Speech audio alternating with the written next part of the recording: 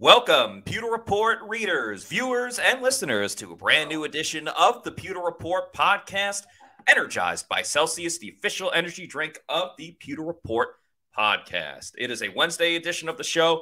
Want to say hi to all the Pewter people that are filing in and entering the chat as we get ready for a very exciting episode. We're keeping it defensive heavy once again, as joining us on the show in a little bit will be Bucs defensive tackle Will Gholston, and separately, outside linebacker Yaya Diaby, who have both been on the show before, and they are kind enough to be returning again for today. So, a lot to get into. I'm your host, Matt Matera. Joined with me is the face that runs the place at pewterreport.com, SR Scott Reynolds. And Scott, we had a great conversation with Servassier Dennis on yesterday's show. Highly recommend to everybody checking it out if you haven't yet. Looking forward to talking to two more Buccaneers today. Yeah, it's a defensive doubleheader. Will Gholston will be joining us in the first half hour of the show for about 15 minutes, and we're going to have Yaya Diaby coming on at 4:30 to talk with us as well. My side of the ball, I love it. I love the defensive guys, not to knock the offensive Buccaneers, but we always like having some defensive guys on. And, it's interesting. Before Will gets here, we'll talk about another defensive player that made a top 30 visit. This is a guy that's been in our mock drafts before. We've been high on him. I've been high on him for a while now. I've been a Georgia Bulldogs fan. But Tyke Smith, who I think is an absolute Todd Bowles defensive back. I love this guy. Played safety, played nickel for the Georgia Bulldogs. Obviously, Todd's son, Troy, goes to Georgia, where he'll probably be a starting linebacker this year. And that'll be exciting to see. But Tyke Smith, the latest top 30 visit in Tampa Bay. You know, Matt, they've had a lot of defensive players in for top 30 visits, more than maybe I even expected. I don't know about your thoughts on that. And then right before that, Jackson Powers Johnson also in for a top 30 visit. The only offensive lineman that we know of, not to say that they haven't had offensive linemen inside the team facility, but the interesting thing is that's the only known offensive lineman that has been to Tampa Bay. That's not to say that, because I think we've nailed about 15 of them. We've got half of the top 30 visits so far. Yeah, around that. Sounds about right. Yeah, so it's interesting. And maybe they've had 5 or 6 other offensive linemen in, but for a team that we're forecasting could potentially double up at the position, right? Get a center to upgrade over Robert Hainsey, get a guard to step in and fill that opening at the left guard spot. That wouldn't surprise me or you. And I don't think it would surprise a lot of Buccaneer fans out there, but surprising perhaps that they have not had more offensive linemen, and at least that we know of. And of course, Tampa Bay is one of those teams. They really do try to keep it secret. There are teams like the Dallas Cowboys that just about broadcast it. We've had these players in for visits and all of that, right? They make the list public. But to be fair, Jerry Jones loves the publicity around it. And the Cowboys this year kind of need to publicize everything, because a lot of their fans were getting on their case about doing nothing in free agency and losing a number of guys. But yeah, Jackson Powers Johnson, of course, was the big name we've been speaking about a ton on the Pewter Report podcast. Yeah. He is a lot of Bucs fans' favorites for offensive linemen, not even offensive linemen, just draft prospects in general that they want to see come to Tampa Bay. So I saw a lot of hands up in the air social media-wise. I were very excited about that move. And Tyke Smith, just a part of that group of Georgia defensive backs that I think we've all gotten a little bit giddy about based on, playing with Todd Bowles' son, Troy, over at Georgia. So Todd having a little more expertise about the Georgia Bulldogs and maybe some other coaches and organizations around the room. I think even though the Bucs have done a very nice job kind of building out their cornerback and safety room, even after trading cornerback Carlton Davis to the Lions, and obviously there's some movements and changes at safety. I think they've done a solid job going about filling out the rest of the room with some good backup guys, and you have your starters in place. But man, it would be fun to just see another high-flying safety out there that can kind of do a little bit of everything in this Bucs defense, or another corner to throw into the mix that just breeds competition come the summer when training camp gets here. But two fairly well-known names, I would say. Jackson Powers-Johnson, of course, is really going to move the needle for the Bucs and their fans.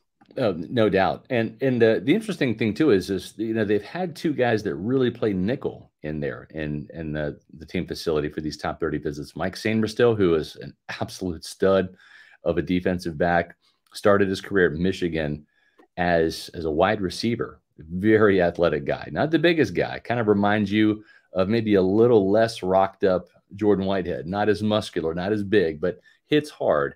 Kind of in that Rondé Barber vein, right, where he's just always around the ball. I think he had 6 interceptions this year, including one in the national championship game that he almost returned for a house call against Washington to end that game. And this guy is the leader of that Michigan team, not just the defense, but the entire team. I mean, he is a kind of a tour de force of a football player and just a big time playmaker. And I think, we talked about Robert Hainsey being, an okay, serviceable center, right? Last 2 years, you could find worse guys out there, right? He's not Ryan Jensen by any means. Same thing can be said about the nickel position, right? Christian Izien, undrafted free agent, okay guy, had an okay rookie season, started off with a bang. Yes. First 2 games, 2 interceptions. And after that, it was kind of crickets, right? Was solid, but not spectacular. Hit kind of a rookie wall in the middle of the season. He'll admit to that. Todd Bowles pointed that out. But any place you can upgrade, and let's face it, in this Todd Bowles defense, which is really a 4-2-5, it's nickel 75% of the time, mostly. That's a starting position, right? So you can get a guy, I'm not saying in the first round, but in the second round, if it's Sainristil, if he's there, or maybe on late day 2 or third round, maybe early day 3, fourth round, you get a guy like Tyke Smith from Georgia. Throw them into the mix. Javier Thomas signed a 1-year deal. Christian Izien, again, undrafted free agent. You're always looking to upgrade your roster. And I wouldn't mind Sainristil or Tyke Smith, either one of those top 30 visits, joining this team this year. Oh, absolutely. Don't get me wrong. I like Christian Izien as a player, but he's a guy that it's good to have him in your back pocket, not as like the ace in the hole that you could play this card, but you're comfortable knowing that you can turn to him if you need to, because above all else, he's a hustle player and it's going to give you more than 100% when he's out there. But of course, he does have his limitations. There is a reason why he was an undrafted free agent. He doesn't really have the height, and his play did taper off a little bit after he came firing out with a couple of interceptions and big plays. So it definitely should not preclude the Buccaneers from going out and upgrading at the position. Right. I mean, if Christian Izien's like your 4th string or even 5th string guy, I feel great about that depth. I would be pretty happy about that. You obviously don't want to go into the season having to play your 4th and 5th string guys, but as we know, it's the NFL and injuries happen at any moment, at any time. So you have to be prepared no matter what. So that's why, as we get to the super chat from Rev Fish, thank you very much for the $4.99 super chat, talking about another position where the depth is certainly a good topic of conversation, because you have a lot of young players, and especially a player right here in Payne Durham, that if he can take a big step this season, that'll go a long way for the Buccaneers with just figuring out and understanding what they have in their tight end room. So he says, tight end Payne Durham last year, blocking in pros, totally different than college. How does roughing the passer differ? Yaya was awesome on the Bucs cruise, by the way. I think what he means is he says rushing the passer on the next super chat. Yeah. So that's more of a question for Yaya Diaby, and we'll get to that question when Yaya joins us around 4:30. But when it comes to Payne Durham, I think this whole tight end room really needs help in blocking. We even saw O'Keefe, who was drafted to be the blocking tight end, regress as a blocker last year. And maybe that wasn't John Van Dam's forte as a position coach, the blocking aspect, the tight end, being that 6th offensive lineman, if you will, at the line of scrimmage, at the point of attack. And I think Justin Peel, who played tight end for years in this league, has the experience to maybe take this group to the next level, right? And I'm not sure if it'll be a situation where you've got Kate Otten and Payne Durham, all these guys being world-class blockers, but they need to improve. That's the biggest thing. They need to improve. And I think that can happen, with better coaching and better technique. Oh, no question about it. And it'll be fun to see the little tweaks that offensive coordinator Liam Cohen will bring to this offense, and specifically in the tight end room. Like, as we talked about before, it does look like that there's going to be more of a one tight end setup versus the two tight end setup that we saw a lot last year with Dave Canales. But again, that's a boost for the Buccaneers, whether it's either going one tight end or just having Liam Cohen, who's an experienced play caller going back to his even last season with Kentucky, and having that experience in the NFL. I'm very excited to see what adjustments, because there'll be adjustments here and there that may not even be drastic to, the casual fan. Like when we had that conversation, Scott, a couple of weeks ago with Greg Cosell on the show, and you asked him, like, what is kind of something you can explain to the average fan of how different this offense is going to be, while also not being crazy different at the same time. So definitely in that tight end room could be something a little bit different. Maybe Payne Durham, again, we haven't seen him like working out this offseason, how he's looking and how much bigger that he's gotten. I actually saw him from far away at a Lightning game not too long ago, but nonetheless, so he's been staying in the Tampa Bay area, that's for sure. Yeah, exactly. We have Will Gholston here, and I think he's connecting via audio. We'll see if we can get him with video. There he is. There's Big Will. Let's add Will to the chat here. We're gonna grab a picture here of Big 92 back for year 1-2, back for year 12, and we're not supposed to have favorites in the media. We're not. I put this on X the other day when he re-signed. We're not supposed to have favorites. We're supposed to be impartial and neutral and objective, and we are objective. I mean, when Will plays bad, we'll say it, right? When he didn't get a sack this year, but he got an interception, right? So we'll be objective, but we would be remiss if we told the truth, if we didn't tell the truth and said that Will is one of our favorites at Pewter Report, because he's a tremendous quote. He's a tremendous guy. He's a tremendous teammate. And for going on 12 years now, he's a tremendous Buccaneer. So Will Gholston, friend of the program, welcome back to the Pewter Report Podcast. We appreciate it. How you guys doing? Glad to be on. Doing fantastic. Scott, to add to the tremendous, also tremendous outfits as well. Love the hat and love the shirt. I'm a big Seinfeld fan myself, so loving the getup right now. Thank you. So I want to start off, what brought you back so soon, Will? Because you waited until like the day before training camp to sign last year. Same as last year. Wasn't no set time with it. I just figured I'd just sign, get it going. Instead of waiting all the time.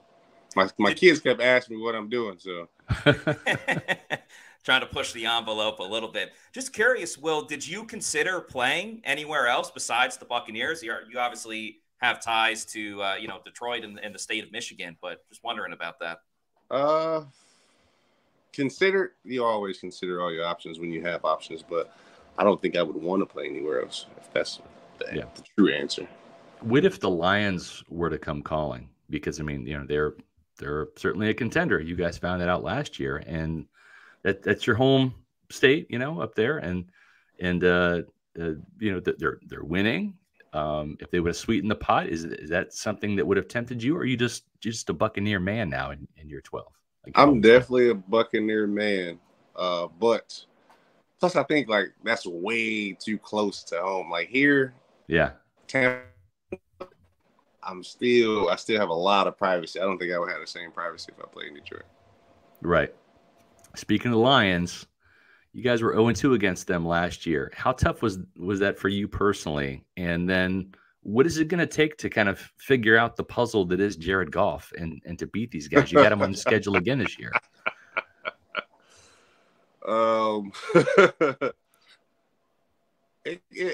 It's a little sore during the offseason losing to them 2 times in a row because It's not the first time I heard that now. So, and then I think out of fun at the end of the playoff game, because I'm like, we're not playing anymore. First time I ever commented on somebody commenting on Instagram. They was talking about Rashad for the little dance he was doing, but I gave no okay for it. But that's in the past. But he's a dynamic. He's a playoff quarterback. Been to the Super Bowl before.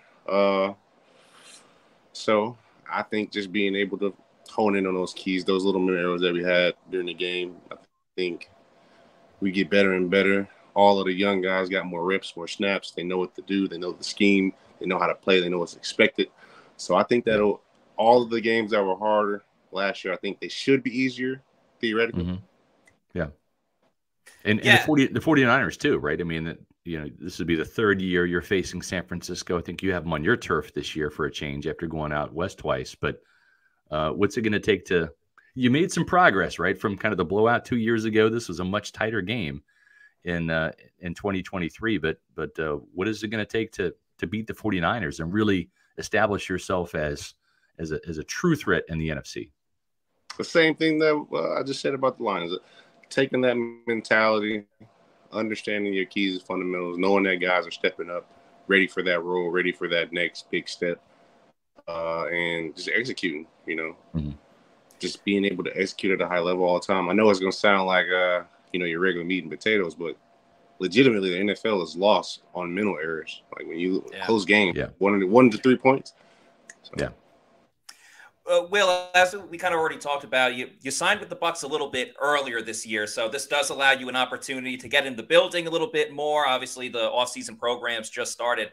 Have you been having conversations with some of your teammates? What's the overall vibe of this group heading into 2024? Because you guys did make some noise last year in the playoffs, but it still feels like there's a lot of meat left on the bone, and you guys can go even higher this season based on the group that came back and the group that's still there. For sure. Actually, one that I talk to the most is Logan. I talk to him a lot, and we've been sharing. I've conversed with him because he's still in my book. He's a sensational player all the time. I saw Kalijah Cansey out of town, and I know he's working hard all the time. Talked to Vita. I talked to most of the defensive line guys. Yeah, that's the room. That's those the bros. I talked to all those guys, and the mindset never changes when it comes to it. Like, we trying to win a championship, trying to be able to be consistent, be the reason we win. Yeah. In that, you're not shy when it comes to your praise for Logan Hall. I think last time you were on the Pewter Report podcast was after he was drafted, and you were really kind of hyping him up, and you like this kid's mentality, the edge he has, and all of that. At the same time, that this is a production-driven business, and the production really hasn't been there yet for Logan Hall. But what do you see in Logan Hall that maybe others don't see, Will? Well, I'm there with him in practice every day.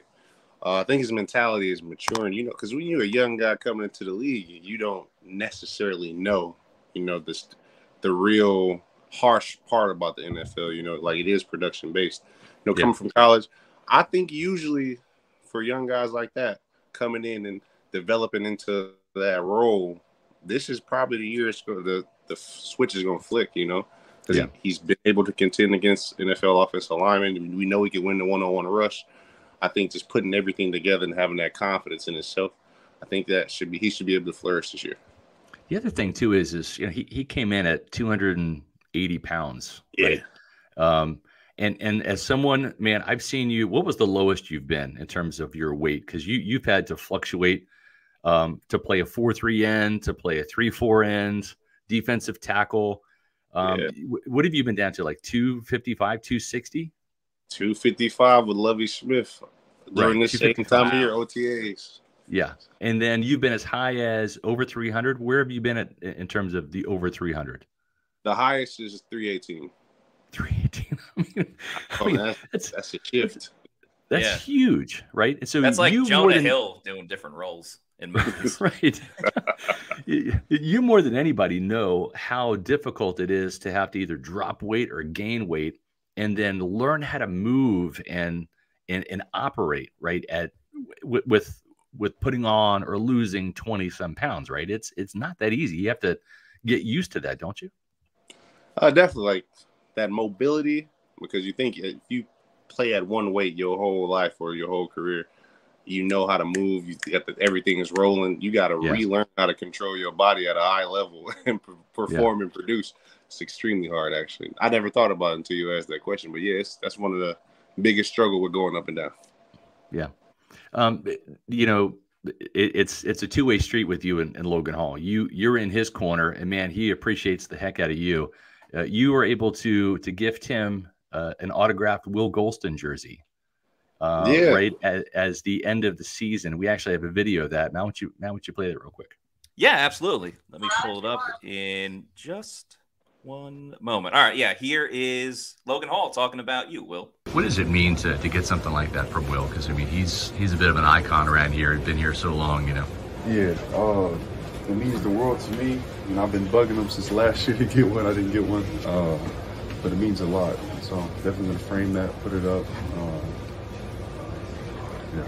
He's one of those guys that really is kind of taking you under his wing. You guys are similar body types. I know that's been helpful to come in here and see, hey, this is what it's supposed to look like, you know? What has he meant to you in your development here these last couple of years? You know, I can't speak enough to how much he's helped me. You know, Will's like a big brother. Anytime I'm down, he keeps me up. Any questions I have, anything I need, you know, he's there. He's available, he's willing to help. Great dude. So that jersey that you autographed for Logan, you can see him just beaming over that. Says, Logan, you are one of the coolest laid-back dudes I know. I know the future is bright with you. This is year 2. I know all the rest will be all pro. Nobody can F with you. I'm calling it now. You'll be the best. All love. Hit me up if you need me. Will Gholston. So, you know, this is kind of a make or break year for him, right? I mean, there's no bones about it. You've kind of been in some of those years yourself here in Tampa, right? It's a production oriented business where you got to rise to the occasion, right? How is he looking physically? You said you've seen him in the building, and is his mindset ready to attack this year? I don't think we can get his audio at the moment. Okay, you there, Will? We can see him. Yeah. I can't hear you. All right, he's going to leave and he's going to come right back. Yeah, exactly. We'll do that. Hey, we do the show live. Sometimes these things happen, but yeah, you know, that's technology is great when it works, and it's interesting, right? Because with Will Gholston, he has played with so many players, right, from Ndamukong Suh to Vita Vea to, you know, to Logan Hall. Do we have you now, Will? Yeah, I'm sorry. Well, that's why I got to invest in a laptop. No worries. Hey, no worries. That's hey, you do the show live. Sometimes technological things happen, so all good. Exactly. But just how has he looked? Did he look bigger? I mean, we saw some big gains from him physically last offseason. Yeah. He's gonna be way bigger. He's gonna be way stronger too. He's training at the same place I train at, Trench Academy. So they work you hard in there. And then he's doing the trench, and he's also doing the off-season program. So that double up, and then he's learning how to take care of his body now too. So like I say, like this should be the year that he flourishes in the league. Yeah. Why? Where are you at in terms of your weight? Right now, I 315, well 314 and some change. I literally just got off this game. No kidding. Why was it so important for you to be a mentor, not just to Logan, but some of the other young guys on the defensive line? And who were some of the guys when you were getting into the league that kind of paved the way for you? G definitely paved the way a lot. Clinton McDonald did. Michael Johnson. It's a plethora of guys. Robert Ayers for sure taught me a whole bunch of lessons. But the reason why I try to pay it forward is some guys I played with didn't necessarily help me the same way. So I vowed to not be that type of vet. You know what I'm saying? I want to be able to sharpen the man next to me as he sharpens me. Because if I can't give you 100% of myself on the field and compete with you and still give you 100% of who I truly am as a man, I don't think that I don't think that's a good quality. I want to be a good quality person.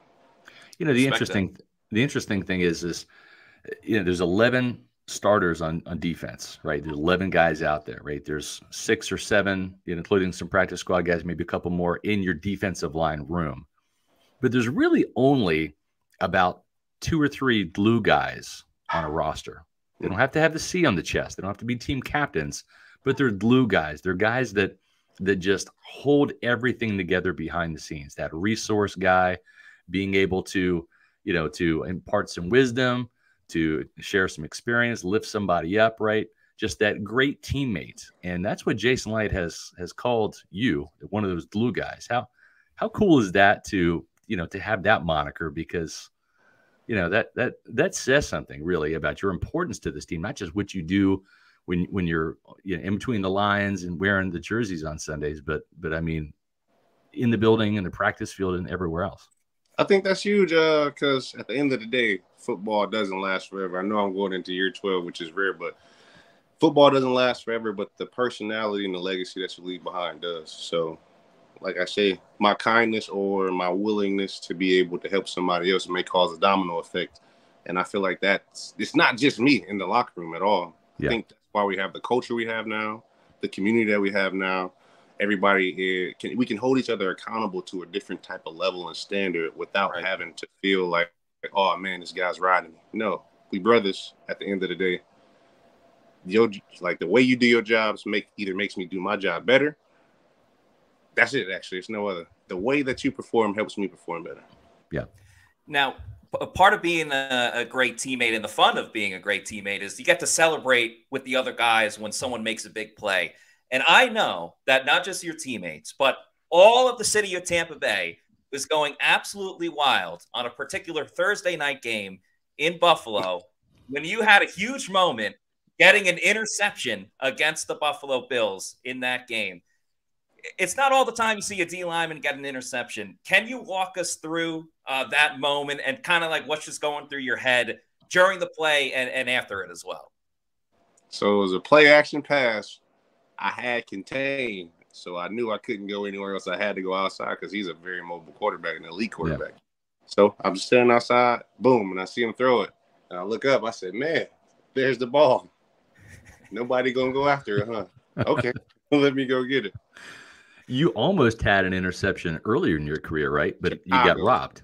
Alterman Vernon, pass interference against Chicago. I think I ran like 20 yards. And the only reason I remember is the running back for Chicago at the time was Jeremy Langford. Yeah. And we went to college together. That's right, Michigan State guy. Yeah. Should have stiff armed him. But I'm glad it counted this time. Yeah, exactly. So we'll get you out here because you got kind of a tight schedule today. We have Yaya Diaby waiting in the wings here, but we got the veteran on here first. When it comes to Todd Bowles' message to the team to start the 2024 season on Monday, what was said and how did you and your defensive teammates receive that message? I came late that day actually because I signed that day, so I signed after the meeting. So I wanted to be honest with you. But just knowing Coach Bowles, I can understand the message that he delivered because it's stuck with me since he's been our defensive coordinator. Being able to start fast, not worrying about what's going on the outside, worry about what's going on internally, and be the best player and best manager you can be. It's the type of guy that he is. But I'm not 100% sure. Don't quote that message. Yeah, but that's the kind of man that he is. And one last thing for you, Yaya Diaby, who's coming on, right after you here, just a tremendous rookie season, 7.5 sacks.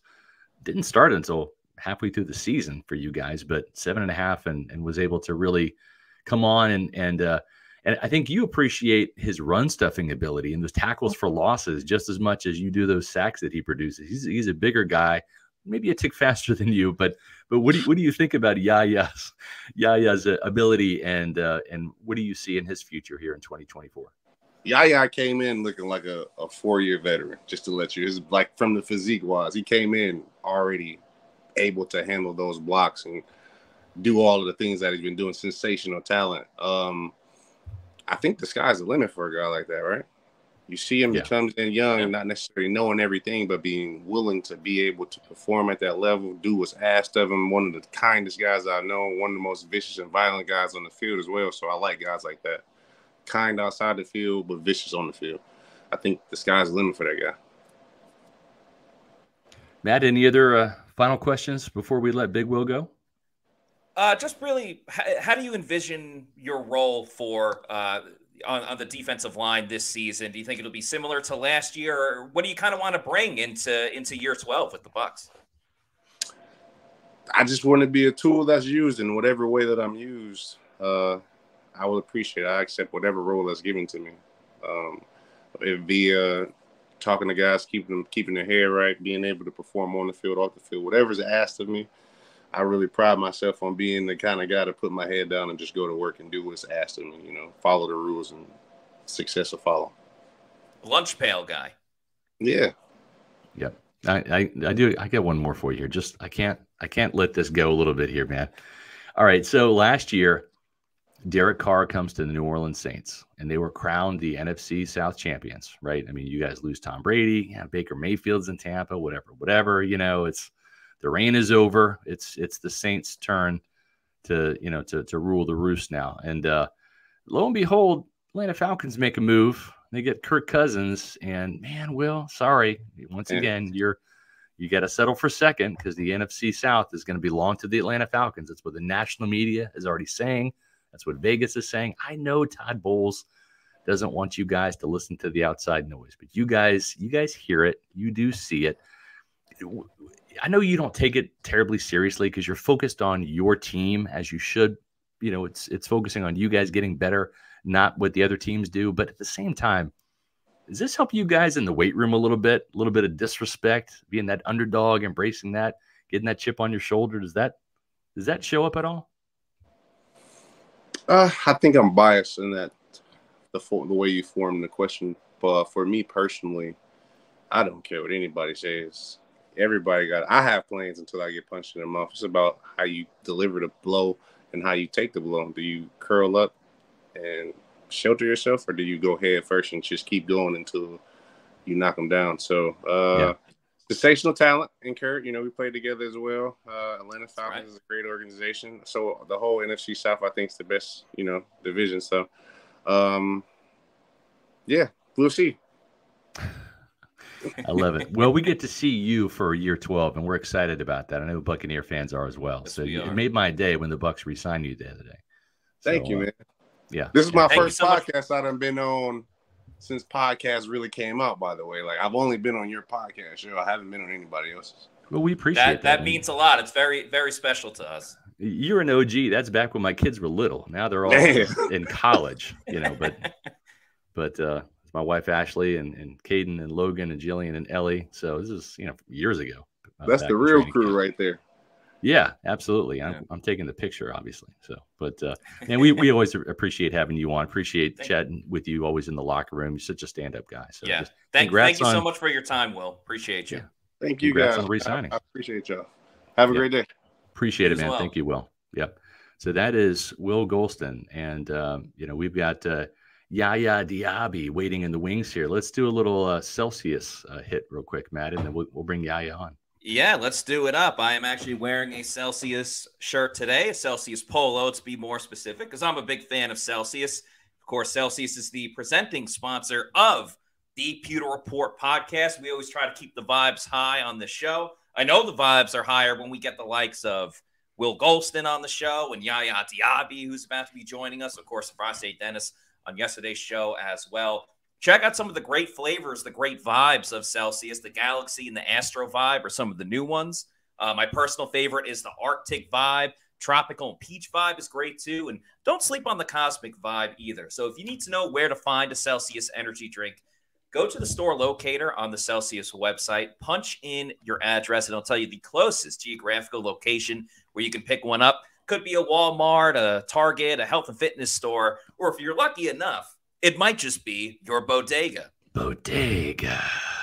And once you keep going to your bodega and you love Celsius and you want more, but you don't want to make 1,000 trips back and forth to the store, I get it. Makes total sense. Well, you can buy it in bulk if you go to Amazon. I'd recommend getting that variety pack because variety is the spice of life. And you heard me talk about all these great different flavors of Celsius. So go to Amazon, click on the subscribe and save, and you can have it sent to your place of residence whenever you want. You're in charge. You're the captain. Just make Celsius your #1 pick during this draft season. Celsius, the official energy drink of the Pewter Report Podcast. And now, without further ado, let's see. I think he's there. Yeah, here we go.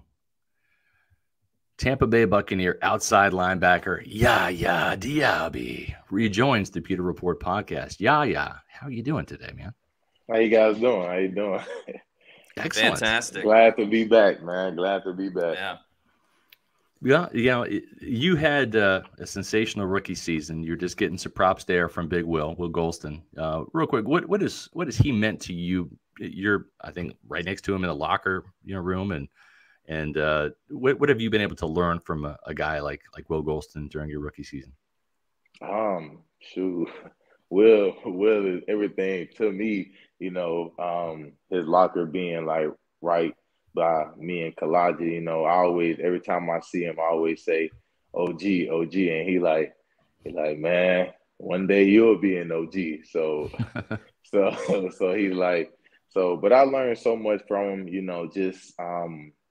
Just being, more violent.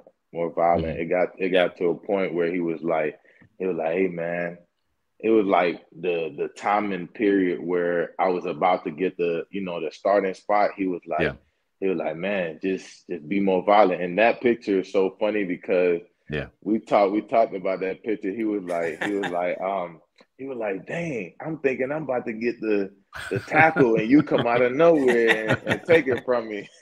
So every time I see that picture, I laugh because I took Will TFL, but he's such a great OG to me. He helped me with certain things like with the way I wrap my hand now. Now I put like a extra thing in my glove just to help me out with wrist problems and all that, since he's been in the league for so long. So he just give me like little pointers like that. So Will means a lot to me. That's very interesting. We just got Will's rendition of it. That Thursday night game in Buffalo, big game for you as well. You got your first career sack on Josh Allen, but very curious because Will had an interception in that game. It's not very often that a defensive lineman records an interception. What was going through your mind when Will made that big play, and what about everyone else on the defense as it was going down? Man, when he got that pick, I was like, dang, he got up there because he was the only one who really like jumped forward, and I was like, dang, Will got up there, and then they went in the end zone and did the little celebration, the little boat thing. I wanted to run and go do it, but I was like, nah, I don't think I could do that. But I wish I could have went out there and celebrated with him because that was awesome. Because he actually went up and went and got it. Yeah. Speaking of celebrations, man, your Sub-Zero celebration at the end of the year, where you freeze Kalijah, right? Little Mortal Kombat, you freeze him and then do the karate kick and stuff. That's one of the best low-key celebrations, I think, in the NFL today. What was the origin of that, and is that something you're going to continue to do with every sack you get? Yeah, it just depends on if Kalijah want to keep continuing to be my partner in it, but I definitely want to keep just keep doing that celebration, and hopefully it'll just keep getting out there and more people will see it. But it's a really cool celebration. Yeah, it is. You and I talked at the end of the season in the locker room about what this offseason was going to be like for you. And you said, you wanted to, I mean, you're fast and you're strong, right? But you really wanted to work on your agility and your flexibility and your being able to bend a little bit better, bend that arc a little bit on your pass rush. Have you been able to kind of achieve that this offseason? And what type of training have you been doing that's been a little different, right? There's no combine training this year. There's no Senior Bowl to have to plan for. It's just, full tilt Buccaneer. But what have you been able to do to take your game to the next level this offseason as you head into the offseason program at One Buc Place? Well, I actually started, getting into Pilates with Joe.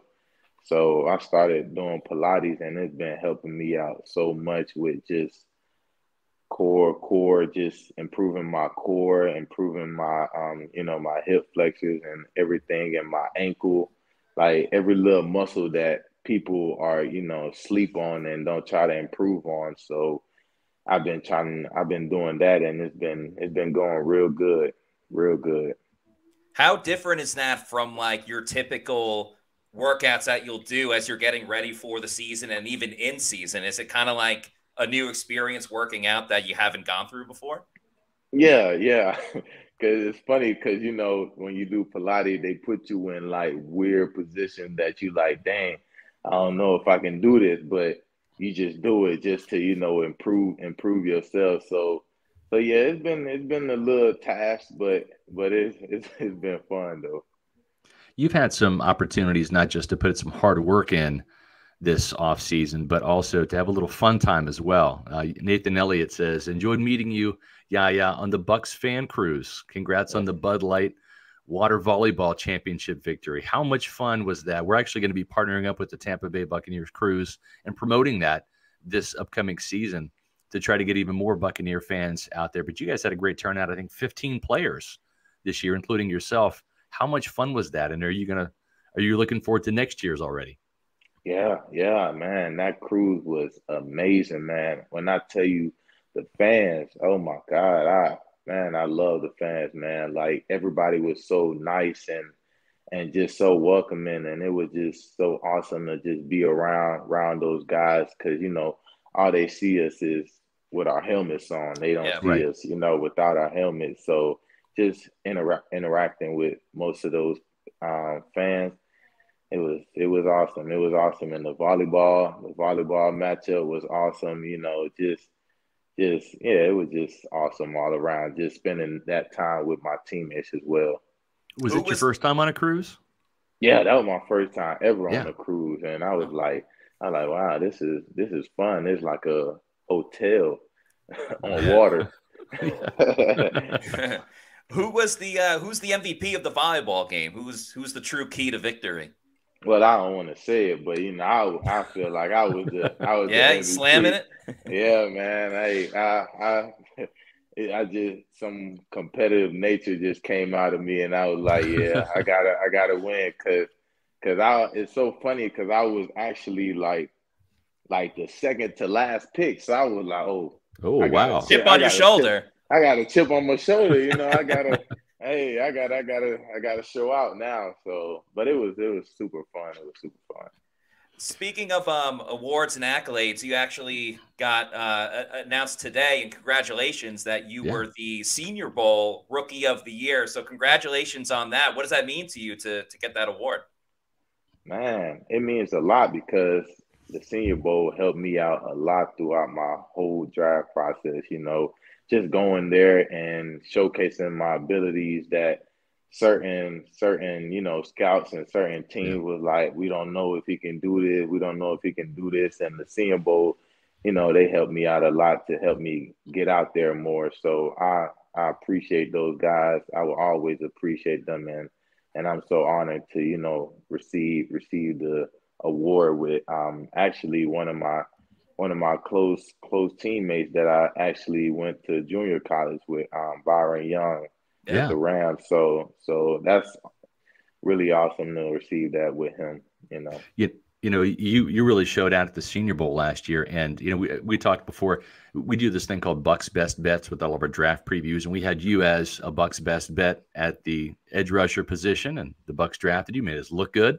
But the interesting thing is, Warren Sapp was at the Senior Bowl for one day. And I always kind of lean on Warren. He's busy this offseason with Colorado, but in years past, I've leaned on him for his expertise when it comes to looking at the defensive linemen and the pass rushers. And he said, this Yaya Diaby guy from Louisville, he's the guy out of all of the Senior Bowl defensive linemen. He's the one that stands out to me, man. This is the guy to look out for, you know. And did you have a chance to meet Warren on the cruise? Yeah, I did, man. He was actually he was on my team. Okay. So we got to compete together on the volleyball. So great guy. When you look at this offseason compared to, you know, last year, right, where you're at the combine blowing everybody away with that 40-yard dash time, you know, and fresh off your senior season at Louisville, what has the mindset been? Is it a little bit more of kind of like calm and at ease because you're focused on being a Buccaneer and honing your craft rather than, this time last year, you didn't know where you were going. You didn't know where you were going to live and which team you were going to go to. Yeah, man. Yeah. Last year was around this time was a stressful time. And I'm just really blessed that, Tampa Bay and the whole organization took the chance to, draft me. And now I'm, like you guys said, I'm at ease.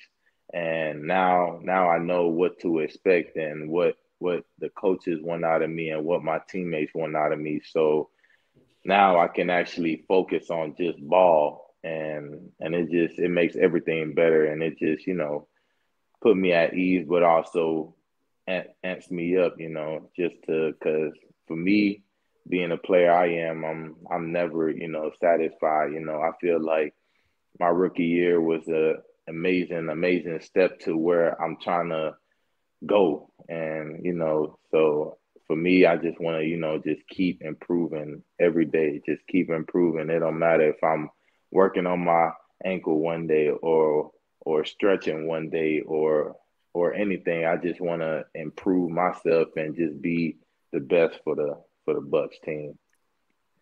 To add on top of that, is there anything specifically, I know you talked about doing Pilates to help with certain things, but is there anything specifically that you want to add to your game this season, whether it's, I don't know, getting more tackles for loss or another pass rushing move to keep the offensive tackle guessing?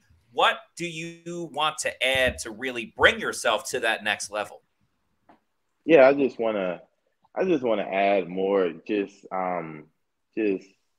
ability to, just bend more and just add a little tool like just double swipe or push and pull, little stuff like that, just to improve on, because and our defense, they have me in the 3 a lot. So, and I feel like with going against guards, me being the player I am, I feel like I got an edge on them. So I just want to improve on everything, just not working on the edge, but also if I got to line up on a center or if I got to line up on a guard, I can find ways to just beat those guys. So I just want to just add more tools, and that's why I'm glad I have teammates like Kalijah, someone who's like, dude, that's what he live and breathe, So just having him to just work with this offseason where we don't have to worry about the draft and all that. We could just work on ourselves and working on getting better to impact this team in a good way. So I'm really excited for that. I'm showing my age here, Kalijah. This is going to be my 30th year covering the Tampa Bay Buccaneers. Year 30. Okay. Wow. Yeah. But the reason I say that is because I walked in the door with 2 guys back in 1995 when I started covering this team, Derek Brooks and Warren Sapp. Both were first-round picks. And the one thing that stood out to me with those guys coming in, now it was a much different Buccaneer team. They were the Yuccaneers back then, not the Buccaneers, not the division champions. These were the doormats in their division at the time. And they came in and they were always together, almost conspiring towards greatness, right?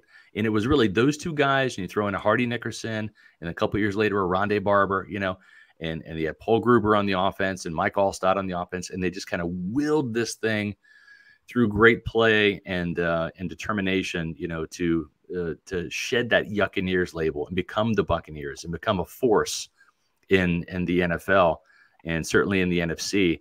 And it's like, whether it was in the hallway or whether it was in the locker room or on the practice field, you and Kalijah remind me of Brooks and Sapp in the way that you guys are always kind of talking ball, always conspiring, always plotting. Am I reading that the right way? Yeah, you're reading it perfect. Like that's my guy. You feel me? Like I love all my rookie class, but it's just like 4 of us that really like together. Like most of the time, me, Kalijah, Jose, and Boss. Yeah. So we're always together, and just always finding ways to improve, and like Boss would nitpick a little bit and be like, oh, you guys can do this a little bit better, or you guys can do this to help me out, and I can do this to help you guys out. So it's just sort of all thing, and I'm super blessed to have a rookie class that we have, because all the guys want to win. All the guys want to win. All the guys want to contribute, and I feel like that's what you need, and everyone's hungry. That's what you need to have a team go to the promised land. And it's going to take some work, but I feel like we're going the right direction. And I think your rookie class is off to a great start. Some of the guys you mentioned, like Elijah, what he did as a rookie, you had 7.5 sacks. Cody Mauch started from the first game of the season all through the whole year. The last time we had you on, Yaya, it was right before you had your playoff game against the Philadelphia Eagles. And, I mean, what a better way to start your playoff career than how you guys defeated Philadelphia. You stopped the tush push, and obviously the defense was great. And then you fought extremely hard to the bitter end against the Lions. How important was that, that just getting that playoff experience so early into your career, and especially that win against the Eagles? How great was that, especially in Tampa in front of the home fans? Man, the Eagles win was like super, super great, because they got us at the beginning of the season, and I don't know what it was, but everybody was putting it in the air. They like, we're going to see the Eagles again. And I'm like, yeah, we're going to see them again. And the next time we see them, it's going to be a different ball game. And everybody went in with that mentality. And it just happened to be a playoff game. And everybody went in that game with that mentality, like, oh yeah, they're not getting nothing on us. And it was just a whole, the atmosphere was amazing. I'm talking like, I never heard the crew fans yell that loud. I never seen so many people in that stadium, and it was just super exciting for that to be me and my rookie fellas first playoff game. It was awesome. The next week wasn't the I should say the revenge tour ended a little prematurely, right? You got revenge against the Eagles, didn't quite come out the way you wanted it to against the Lions. Elijah had a really good postseason with the sack and a half, including this one here at Jared Goff. How much is that drive you guys? The Lions got the best of you twice. They got to the NFC Championship game, which is a game you guys want to be in next year to get you to the Super Bowl. And now you face them again. They're on the schedule one more time up in Detroit. You get to go back and maybe extract some revenge. But is that game still lingering in your mind? Does that leave a bad taste in your mouth? You kind of can't wait for the schedule to come out to find out when that game is going to be played?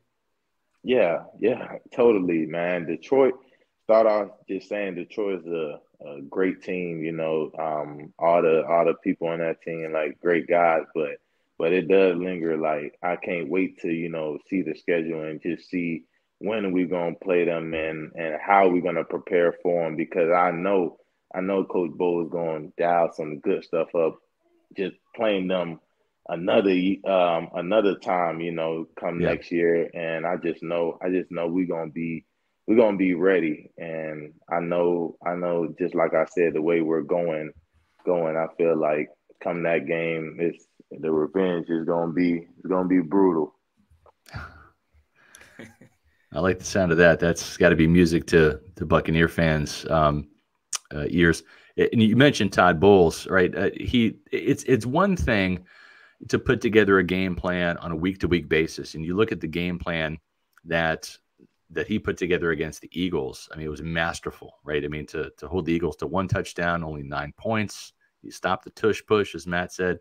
But for whatever reason, it's just been a little bit more difficult to solve Jared Goff, and to slow down that Lions offense. But now with an entire offseason, knowing that they're going to be on the schedule again, and you've got film playing Goff and Amon-Ra St. Brown and these guys twice last year, that Todd Bowles is going to have the creative juices flowing, right?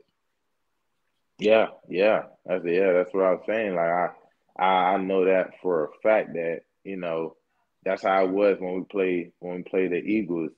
He just went in his bag, as we would say. He went in his bag and actually dialed some really good stuff up, and it was so awesome because I'm like, dang.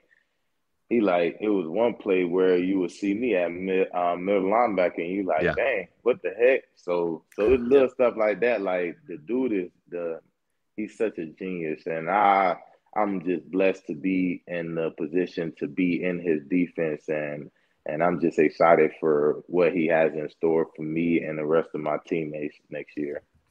To pick up on that real quick, I'll let you get one in here, Matt, but I want to pick up on that point. When you know, coach is installing these particular plays during the week, right? And it's got Vita Vea and Kalijah Kancey at defensive ends, right? Yeah. and you and Joe Tryon-Shoyinka or, you know, Nelly or somebody in the middle, right? What's going through your mind? How big and wide are your eyes getting when you see the creativity and not just, you know, Yaya Diaby, edge rusher, but being able to play a lot of different things, drop in coverage, you know, being a middle linebacker, things like that. How exciting is that when you see these plays being presented in the meeting rooms for the first time?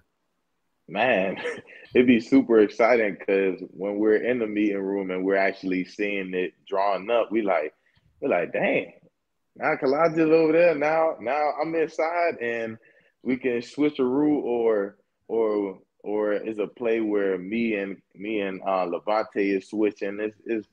It's just like, you like, dang, like they real deal, and they're like real deal dialing stuff up and putting us in the best position to be successful. And yeah, it's just like I said, he's a genius. Yeah, I was just gonna say one of my favorite things I saw was like when Levante, it wasn't even last season, but throughout the years with Todd Bowles there, like one with Levante David on the edge, and you can't help, like, you're watching the game seriously, but you can't help just be like, this is awesome. Levante David's lined up in a completely different position, and it just shows that that really anything is possible when Todd Bowles is dialing something up. You had mentioned watching film and things a couple of moments ago. We had Voss on the show yesterday, and he talked about all the film that he's watching, and obviously he's watching himself, but he said he also likes to watch a lot of the great linebackers in the league at the moment. I was curious for you, Yaya, if you're just watching yourself, the team, your teammates, or do you watch some of the best edge rushers in the league as well? Man, it's so funny because they collected everybody's tablets before we went home, and I was staying in Tampa, but then I asked them, I said, can I just get my my tablet just so I can keep watching film and keep watching other stuff. And it was so funny because our video guy Justin, I just kept hitting him up every week. I'm like anybody who came to mind, like Max Crosby, Nick Bosa, is another guy that's been, it's just about to be his third year, Boye Mafe, like, because we got like a similar body and a similar, so I watch everybody, like Daniel Hunter, like everybody. Like, I was literally like, if you see my tablet right now, I have like Rashad Gary, I have everybody that, like, just to help me to, just see like how those guys see stuff and how they pass rush against, because basically we all play the same team. So like this year we're playing a whole different side, like Kansas, Vegas, we playing all those guys. So it's fun to just watch guys who went against those guys and the impact they had in that game, just to watch it. So yeah, I have a whole list. I have at least like 10 guys that I've been watching this whole time. Todd Bowles said that for you to take the next step and that you can become a double-digit sacker, but what that's going to require is you really getting in the chess match, right, with your offensive tackles, setting up moves, reading him, knowing how he sets, right, to know whether you're going to go inside with the spin or with a ghost step or continue with an outside or just drive right through them with the bull rush, right? Does that resonate with you in terms of the next step for you is developing that rush plan and knowing when to use certain moves to set up other moves? Yeah, of course. My exit meeting with Coach Bowles, it went similar like that. He was like, you had a very good year, but for you to take that next step, you know, you would have to get mentally stronger. And I feel like that's what I have to work on, just like you saying, like just knowing when to set somebody up. And that's what I've been trying to do this whole time, you know, watching film with my coach George, and just, you know, just figuring out how to watch film better and how to actually know what I'm watching, not just watching it. Cause I watch a lot of film, but I want to know, okay, if the tackle, he's doing this a lot, when he get tired, does he put his hand on his knee and does he use his outside arm when he gets tired, or little stuff like that. Little tendencies. Really, little tendencies. So it's really mental, and that's what I'm working on, you know, like I just want to just improve and just keep improving. And, you know, if you can get an edge on somebody like that, then you good. Yeah, one of the guys that you mentioned, one of your quartet that you hang out with, Jose Ramirez, right? Spent the year on the practice squad. Really, you know, we had him on the program. We kind of expected him to have a really good preseason. He gets hurt in that first preseason game, almost like Servassier, right, where he missed the next two games. That was some valuable reps that he missed, and as a result, you know, Marquise gets on the active roster and he's on the practice squad. But man, Jason Light, Todd Bowles, they were raving about not just Marquise, but also Jose and the fits that he was giving Tristan Wirfs and Luke Gedeke in practice. Can you tell everybody firsthand how Jose was developing behind the scenes and how he's looking this offseason? He said he's been working on his body. Yeah, man. It's so crazy because I came back to Tampa, and I seen Jose, and I was like, wow, Jose, like you really been working on your body. Like you look totally different, and it's different, but in a good way. And he's moving faster, and he has a quick twitch, you know. But last year he helped us out a lot with giving Tristan and Luke a great look. I'm talking a great look. Like they'll do certain things in practice, you like, oh my God, like, okay. Like, but you can see that he just continued to improve. And that's what I was saying. Like, those are guys that I want in my corner, somebody who want to come work every day and want to improve and want to get each other better. Like me and Jose, we talk like every day is whatever we can do to improve on each other and just help each other out and do little things that we can talk about to help each other. We just keep doing. And right now he's looking great. One of the new additions to your team this offseason has been Randy Gregory. I don't know if you had a chance to meet with him fresh off of a Super Bowl. Unfortunately, the 49ers lost for him. But what are your first impressions of Randy Gregory and what he can bring to this room from an experience and maybe like a mentoring standpoint? Well, we haven't met him yet, but he's been in our meetings. I think they got him like in a little Zoom, so he can see what we're talking about and engaging with us as well. But when he was at Dallas, he was one of the guys that I always looked at, and he was killing it. He was killing it, and now that he's in our room and he's been in different schemes, and I just know from where he's at, he knows so much, and he can help a guy like me, a guy like Watts, a guy like Joe, because I feel like with Joe, like Joe still got some improving, and Joe, me and Joe talk all the time, and Joe's like, he's not at where he want to be, and he feel like he can keep improving, and I know having somebody like Randy in our room, he would definitely help us out and definitely put us in the right position to not just get him better, but also get the whole team better. What's it been like kind of just being back in the building as this off-season program gets underway? Man, I missed it, man. You take me away from the building for too long. Like I don't like it. I have to be in the building. So it's been good, man. It's just good seeing the guys back, and just it's a lot of guys that actually showed up, and all the rookies, everybody's here, and we're just, getting each other better. And it's just awesome to see. James Hamilton says, I am a University of Kentucky fan, but I'm cheering for you in the Bucs, Yaya. I live in Louisville, so you know the rivalry, And I found that I was saying it the wrong way. We texted earlier this offseason. I went to Louisville. I was saying Louisville. I was wrong. Yeah. Louisville. Yeah. A lot of people. That's what happened when I first got to Louisville. I was like Louisville. They was like, no, it's Louisville.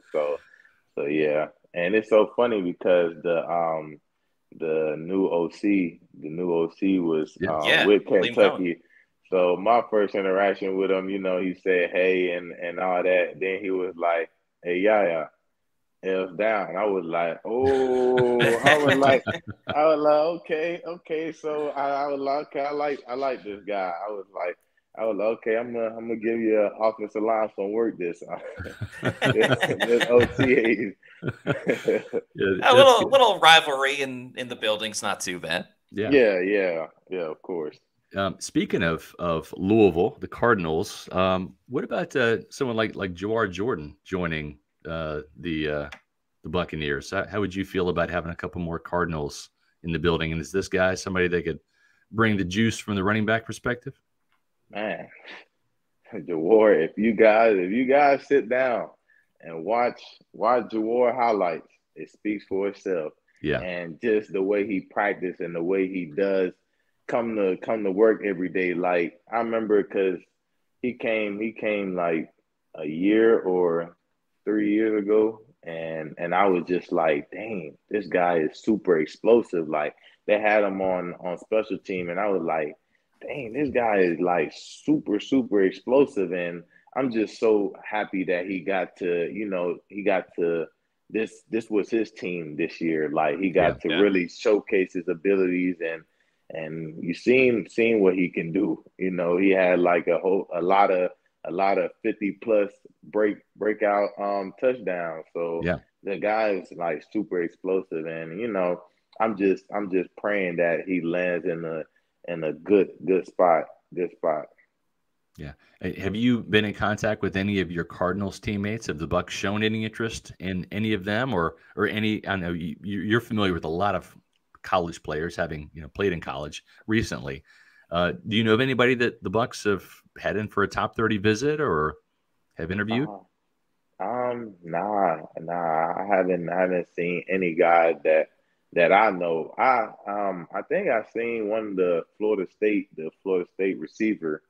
Receiver in the building the other day, but that's about it. But I hope I hope they have some interest in my former teammate Jarvis Bradley. Dude is a freak of nature. Like is like he had a great Senior Bowl. He the is cornerback. Him. Yeah, he is him. Like his first year with us. He had a little cast on his hand, but he was still doing awesome. And now that he's back to himself and without the injuries, you see at the Senior Bowl what he can do. So having guys like that in the locker rooms, people who stay out of trouble and just want the best for the team, you will want a guy like that on your team. Yeah. Exactly. Well, yeah, it's always a pleasure chatting with you, Yes. man. We really appreciate you coming on the Pewter Report podcast and for making some time for Will too at the beginning of the show. We appreciate you sharing the day with us, and it's always good to talk defense. Yeah, anything. Defensive lineman, you know me. Anything for OG, man. I'm glad he got his time. Exactly, and it's great to see him back in the building and all of that. And we really appreciate having you on, man. Thank you so much, Yaya. Thank you, guys.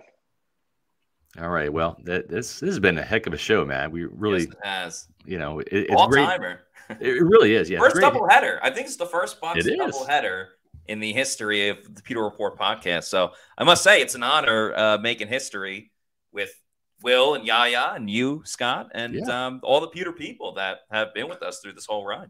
Exactly. Yeah. It's one of those things when we have the Buccaneer players on, we try to find a couple questions or comments, but obviously we're kind of here to listen. We're here to ask some questions and listen. And so we don't have as much interaction. We weren't able to do, Revfish, we appreciate the super chats. Couldn't get to all of them, but certainly appreciate your participation. You want to know how a player like Hainsey handles people calling for them drafting their replacement in round one. And then you asked as well, Will's literally gone from worst to first. Was there a difference in the locker room with each week and how this year's locker room has it feel? It seems like guys are ready to go. I mean, obviously it's the start of the new season, but you heard Yaya say that he was hitting up the guy that's in charge of the tablets day after day to go and get it. And I think the way that this team finished, I get it. They went 9-8, and it's not the best way to win the division and get into the postseason, but they hit their stride at the end of the year. And I think they're focusing more towards, hey, we got to that second round and we really could have gone to the NFC Championship game versus kind of limped into the playoffs with the 9-8. So I think everyone's going to be ready to go this year, especially with everyone still kind of doubting the Bucs again, which to me is crazy to think, but hey, I can't control what national media decides. Yeah. Well said, Matt. And I think too, when you look at the fact that this team, and you saw it with them bringing back pretty much everybody, right? Except for Devin White. And we told you before anybody did, like middle of the season, he was not going to be back. Pewter Report was the first on the scene with that. And that certainly proved to be true. But I think, Matt, this team is focusing on the 6-2 finish, right? Rather than the 9-8. It's the momentum that was created down that stretch that allowed them to beat a team with a better record, right? I mean, statistically better record. The Philadelphia Eagles, they came in here and after a 10-1 start, they were spiraling, and the Buccaneers just put the nail in the coffin. They did. And what a better team what a better team to unleash the dagger, right, against than the Eagles. And so I think that's what the Glazers top down. That's what Jason Light and Mike Greenberg and John Spytek and Todd Bowles, that's what they're focusing on, this finish, the 6-2 finish, getting to that divisional playoff game against kind of a little bit of a team of destiny, right? The Lions, their first time winning the division in, a millennium or whatever it seems. Yeah, probably should have beat the Niners in the NFC Championship game too. Probably should have been. Had a pretty big lead until Sam Fran came back. This was a team that was tied going into the fourth quarter against a team that just, you look back in both of those games, the 20-6 loss back in week 6, the 31-23 loss in Detroit in the playoffs, the Lions just had the Bucs number. And I think that's going to be Todd Bowles' mission, is focus on getting your team better, but then how do you beat the 49ers? How do you beat the Lions? If you want to run the NFC, you got to knock off the top guys. You got to beat the bullies, and right now those are the bullies. Season. I mean, look at when the Bucs won in 2020. They couldn't beat the Saints in the regular season. Didn't even come close to beating the Saints in the regular season. Said. And then bam, postseason comes. Obviously, you got Tom Brady. You know what he does in the postseason, but. They exercised that demon, won that divisional round, won the next week, and then took the Super Bowl in Tampa. Yep. So a lot of great things in front of them. And Todd Bowles solved Patrick Mahomes, right? He solved Patrick Mahomes. And so that's what he has to do. He's got to solve Jared Goff the way that he solved Jalen Hurts and the Eagles offense. And I think that's going to be the next step. And the good news is he's got all off season to tinker and toy around and scheme. Hit the lab and come up with new exotic looks. Exactly. Well, if you were looking to hit the lab when it comes to maybe selling your house, maybe you want to move, maybe you need to move. Well, there's only one place to turn, and you know who that is. That's Eric Gross and the Eric Gross Group, the official realtor of Pewter Report. Eric is a diehard Tampa Bay fan and avid Pewter Report reader. He knows this area like the back of his hand. His father was stationed at MacDill Air Force Base. So whether it's in the Tampa Bay area or even the state of Florida, he's well-versed in the real estate market. So take advantage of that. Get Eric on your team. Draft him and his lovely wife, Caitlin, and you will be set. You will be set up for success, whether you're looking to buy a house or sell your house. What I want you to do is visit their website, housesnfla.com. Check out their inventory. Look at their open house schedule. You can find that on their social media, which is Eric Gross Group on Facebook and Instagram. Or better yet, give Eric a call. Talk a little draft. He's well-versed when it comes to Tampa Bay football. Give him a call at 513-907-4271 after you chat about your favorite team, these Pewter Pirates. Then you can talk real estate. He'll be happy to entertain both topics. But again, Eric Gross, our MVP when it comes to the realtor of choice for Pewter Report readers, listeners, and viewers with the Eric Gross Group. And guys, we're not done just yet. We've had a great week so far with awesome guests, and we're going to do a finale of the week with a live Bucs mock draft.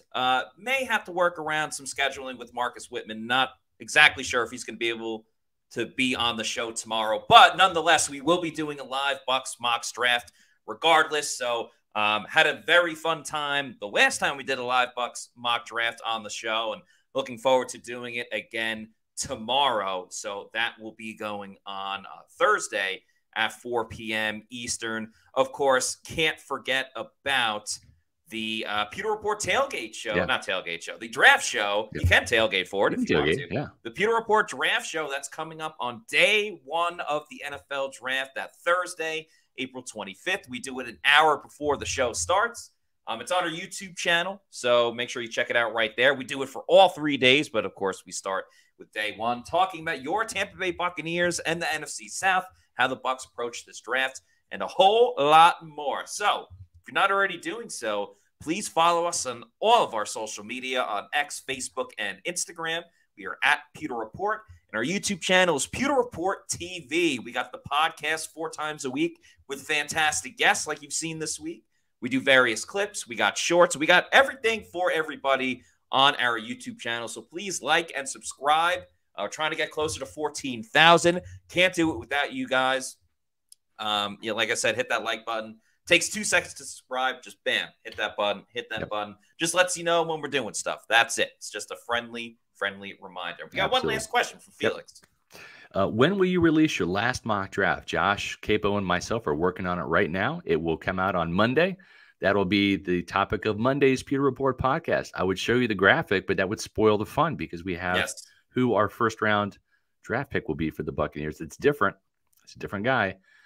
And that's going to be on Monday's show. So we're going to have our final 7-round Bucs mock draft on Monday's show. Then on Tuesday, we're going to be having all of our Bucs best bets to keep you updated. We'll talk about the players we think the Buccaneers are honing in on at every position during that show. That'll be a fun one on Tuesday. No show on Wednesday. We got to rest our voices because we, as Matt said, have 3 draft shows lined up in a row for you guys, Thursday, Friday, and Saturday. This is the place to be for all of your Buccaneer draft needs. I think Nathan Elliott says the best. History was made. Woo woo. This may have been one of the best podcasts ever. I think that's the case. Now. Yeah. Absolutely. It's got to be up there in the pantheon of great Pewter Report podcasts. So we're going to try to do it even better tomorrow. So until then, for Scott Reynolds, I'm Matt Matera saying thanks everybody for watching. And we'll see you tomorrow on Thursday at 4 p.m. for another edition of the Pewter Report podcast. Out. Out. Thanks, Will and Yaya.